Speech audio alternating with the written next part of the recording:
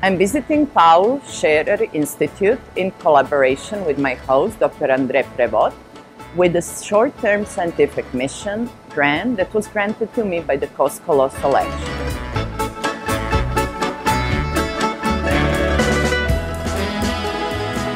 COLOSSAL Action aims to characterize chemical composition of aerosol Europe-wide. Here at PSI, what we are working on are filter samples of aerosol we collected in Sarajevo, Bosnia and Herzegovina, one of the most polluted areas of Europe currently.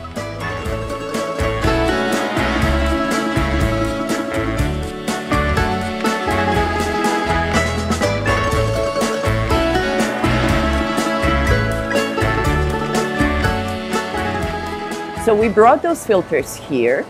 What we do then is we take punch out of each filter sample, we put it in the water, sonicate to get the inorganic and organic parts into the water phase, we filter it, and then we bring it to the instrument for the measurement.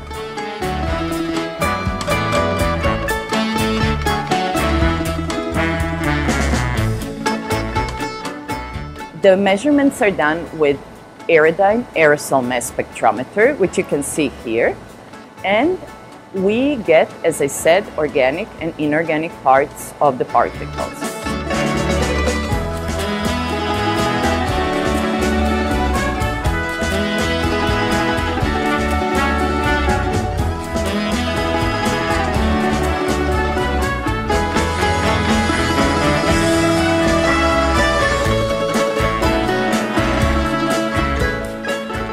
Well, why do we care about it? We care very much because the chemical composition of the particles determines their toxicity. And this is a pioneering research in the sense that it has never been done in Bosnia and Herzegovina before.